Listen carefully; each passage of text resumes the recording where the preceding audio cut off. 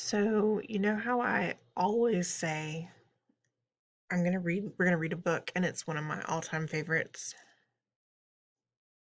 Well, we're gonna read a book and it's one of my all-time favorites. I do love, love, love this book. I don't know how many years I've read it. Um, it feels like forever. Um, but I think you're gonna love it.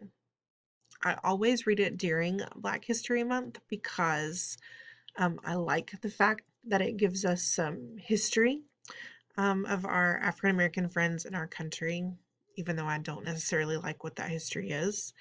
But I think it's important that we know what it is so we don't repeat it. Um, I love that it has strong African American characters. I love that it's funny and it's sad and it's informative and it's all the things. It might very well be the best first chapter of any book out there. You're gonna love it. Today we're gonna start reading The Watsons Go to Birmingham by Christopher Paul Curtis. This was actually Christopher Paul Curtis's first book.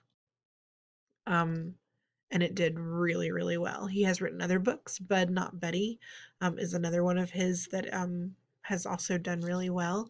There is a movie that goes with The Watsons Go to Birmingham, so I will ask you, as I ask you every time, please don't go watch the movie. More than any other book that we've read, this movie does not go with the book. Excuse me, I've read aloud too much today. This movie doesn't follow the book completely. I want us to be able to talk about those changes because they're important. Um, please don't watch the movie. I don't ask a lot, but I do ask that. So we're going to read, here's your cover, Christopher Paul Curtis's The Watsons Go to Birmingham. The title is actually The Watsons Go to Birmingham, 1963. That year is important. In the 1960s, the United States was in the middle of the civil rights movement, the middle of the beginning of the civil rights movement. And there were some weird laws, and the way that people were treated was not fair.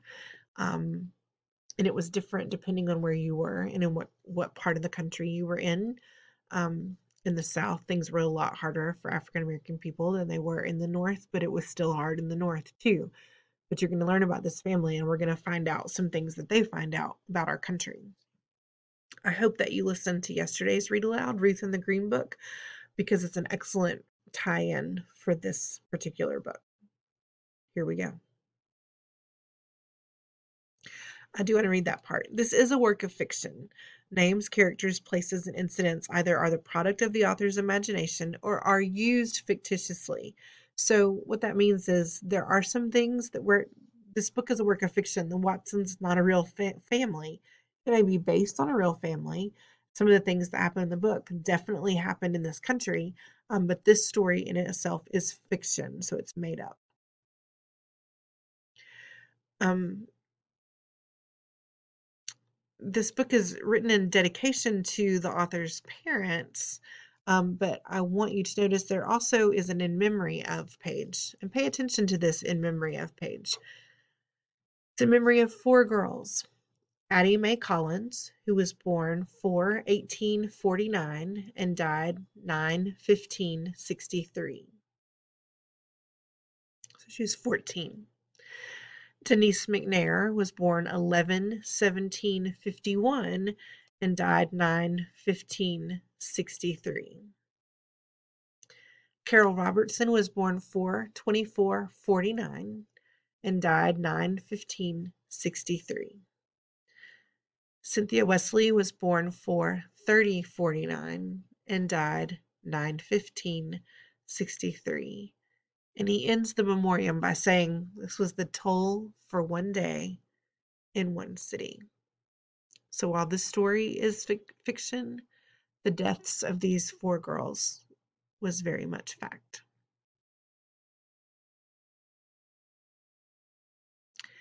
Chapter 1. And you wonder why we get called the Weird Watsons. It was one of those super duper cold Saturdays.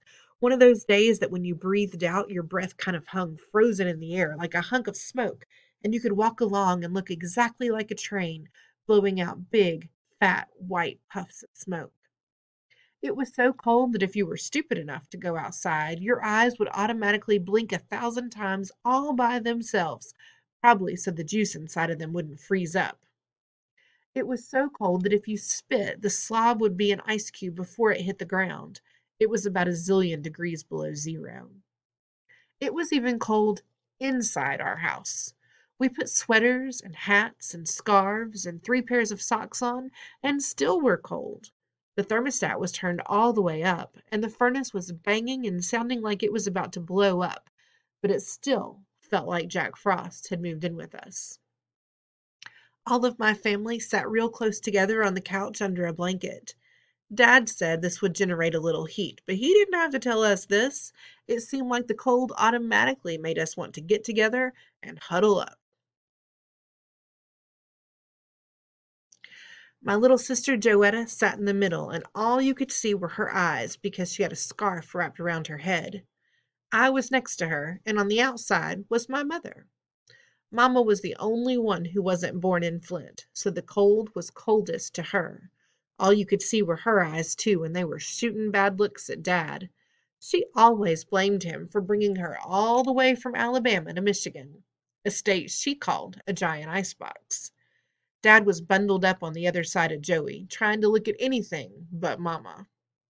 Next to Dad, sitting with a little space between them, was my older brother, Byron. Byron had just turned 13, so he was officially a teenage juvenile delinquent and didn't think it was cool to touch anybody or let anyone touch him, even if it meant he froze to death. Byron had tucked the blanket between him and Dad down into the cushion of the couch to make sure he couldn't be touched. Dad turned on the TV to try to make us forget how cold we were, but all that did was get him in trouble. There was a special news report on Channel 12 telling about how bad the weather was, and Dad groaned when the guy said, "If you think it's cold now, wait until tonight. The temperature is expected to drop into record low territory, possibly reaching the -20s. In fact, we won't be seeing anything above zero for the next 4 to 5 days." He was smiling when he said this, but none of the Watson family thought it was funny. We all looked over at Dad, and he just shook his head and pulled the blanket over his eyes. Then the guy on the TV said, "Here's a little something we can use to brighten our spirits and give us some hope for the future. The temperature in Atlanta, Georgia is forecast to reach—" Dad coughed real loud and jumped off the couch to turn the TV off, but we all heard the weatherman say the mid-70s. That guy might as well have tied Dad to a tree and said, "Ready, aim, fire." "Atlanta," Mama said. "That's 150 miles from home." "Willona," Dad said. "I knew it," Mama said. "I knew I should have listened to Moses Henderson." "Who?" I asked. Dad said, "Oh, not that sorry story. You gotta let me tell about what happened with him." Mama said, "There's not a whole lot to tell. Just a story about a young girl who made a bad choice. But if you do tell it, make sure you get all the facts right." We all huddled as close as we could because we knew Dad was going to try to make us forget about being cold by cutting up. Me and Joey started smiling right away, and Byron tried to look cool and bored. "Kids," Dad said, "I almost wasn't your father. You guys came real close to having a clown for a daddy named Hambone Henderson." "Daniel Watson, you stop right there. You're the one who started that Hambone nonsense. Before you started that, everyone called him his Christian name, Moses. And he was a respectable boy, too. He wasn't a clown at all." But the name stuck, didn't it? Hambone Henderson. Me and your granddaddy called him that because the boy had a head shaped just like a ham bone, had more knots and bumps on his head than a dinosaur. So as you guys sit here giving me these dirty looks because it's a little chilly outside, ask yourselves if you'd rather be a little cool or go through life being known as the Hambonettes. Me and Joey cracked up. Byron kind of chuckled, and Mamma put her hand over her mouth. She did this whenever she was going to give a smile, because she had a great big gap between her front teeth. If Mamma thought something was funny, first you'd see her trying to keep her lips together to hide the gap. Then if the smile got to be too strong, you'd see the gap for a hot second before Mamma's hand would come up to cover it, and then she'd crack up too. Laughing only encouraged Dad to cut up more. So when he saw the whole family thinking he was funny, he really started putting on a show. He stood in front of the TV. "Yep, Hambone Henderson proposed to your mother around the same time I did. Fought dirty, too. Told your mamma a pack of lies about me, and when she didn't believe them, he told her a pack of lies about Flint." Dad started talking Southern style, imitating this Hambone guy.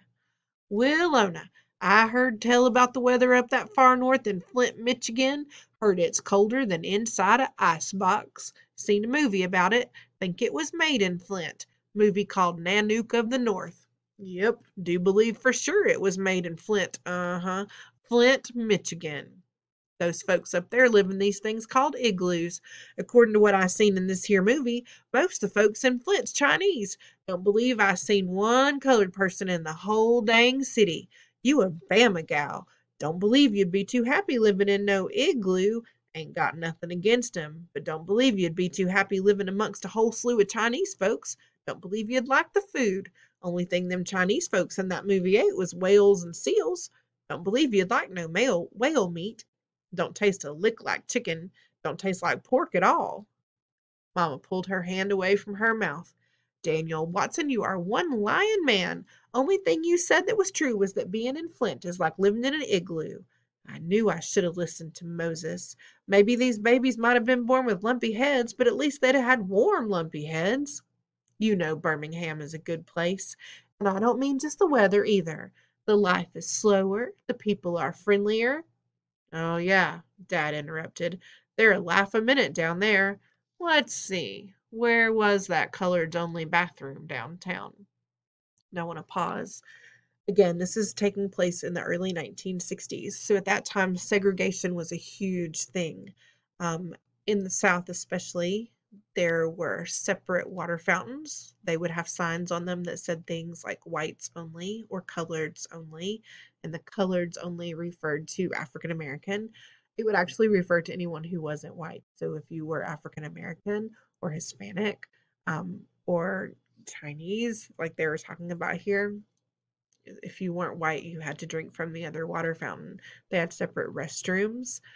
They had separate entrances. So, like if you went to the movies, if you were, and they would say colored was the word that they used then to show that you weren't talking about white people. But often anybody that was considered colored at that time would have to go in a rear entrance. They couldn't go in the front of the building. Like in yesterday's book, they could get gas at gas stations, but they wouldn't be allowed to go in the store or to use the restrooms there. They had separate schools, they had separate doctor's offices, they had separate churches. Um, it was kind of sad. It wasn't just kind of sad, it was a lot of sad. So at this time, she's talking about how great Birmingham is as a place to live, and he's bringing up the fact that sure, it's a fabulous place where you're not allowed to use the bathroom there, but sure, wonderful. So that's what he's referring to. So now let's get back to it. "Daniel, you know what I mean. Things aren't perfect, but people are more honest about the way they feel." She took her mean eyes off Dad and put them on Byron. "And folks there do know how to respect their parents." Byron rolled his eyes like he didn't care. All he did was tuck the blanket farther into the couch's cushion. Dad didn't like the direction the conversation was going, so he called the landlord for the 100th time. The phone was still busy. "That snake in the grass has got his phone off the hook. Well, it's going to be too cold to stay here tonight. Let me call Sydney. She just had that new furnace put in. Maybe we could spend the night there." Aunt Sydney was kind of mean, but her house was always warm, so we kept our fingers crossed that she was home. Everyone, even Byron, cheered when Dad got Aunt Sydney to tell us to hurry over before we froze to death. Dad went out to try and get the brown bomber started. That was what we called our car. It was a 1948 Plymouth that was dull brown and real big. Byron said it was turd brown. Uncle Bud gave it to Dad when it was 13 years old, and we had had it for 2 years. Me and Dad took real good care of it, but some of the time it didn't like to start up in the winter. After 5 minutes, Dad came back in, huffing and puffing and slapping his arms across his chest. Well, it was touch and go for a while, but the great brown one pulled through again. Everyone cheered, but me and Byron quit cheering and started frowning right away. By the way Dad smiled at us, we knew what was coming next. Dad pulled 2 ice scrapers out of his pocket and said, "Okay, boys, let's get out there and knock those windows out." We moaned and groaned and put some more coats on and went outside to scrape the car's windows. I could tell by the way he was pouting that Byron was going to try and get out of doing his share of the work. "I'm not going to do your part, Byron. You better do it, and I'm not playing either." "Shut up, punk." I went over to the Brown Bomber's passenger side and started hacking away at the scab of ice that was all over the windows. I finished Mama's window and took a break. Scraping ice off the windows when it's that cold can kill you. I didn't hear any sound coming from the other side of the car, so I yelled out, "I'm serious, Byron. I'm not doing that side too, and I'm only going to do half the windshield. I don't care what you do to me." The windshield on the Bomber wasn't like the new 1963 cars. It had a big bar running down the middle of it, dividing it in half. This would be something like what the brown Bomber would look like, but brown, obviously. But here's what he's talking about. See that bar down the middle of the windshield? So he's talking about he's only going to do his half. So that bar was important to him. So he just finished telling Byron he's not doing that side. It had a big bar. The windshield had a big bar running down the middle of it, dividing it in half. Shut your stupid mouth. I got something more important to do right now. I peeked around the back of the car to see what Vi was up to. The only thing he'd scraped off was the outside mirror, and he was bending down to look at himself in it. He saw me and said, "You know what, Square? I must be adopted. There just ain't no way 2 folks as ugly as your mama and daddy could give birth to someone as sharp as me." He was running his hands over his head like he was brushing his hair. I said, "Forget you," and went back over to the other side of the car to finish the back window. I had half of the ice off when I started when I sorry, I had half of the ice off when I had to stop again and catch my breath. I heard Byron mumble my name. You know what's real sad? We have to stop here today. We'll finish this chapter tomorrow.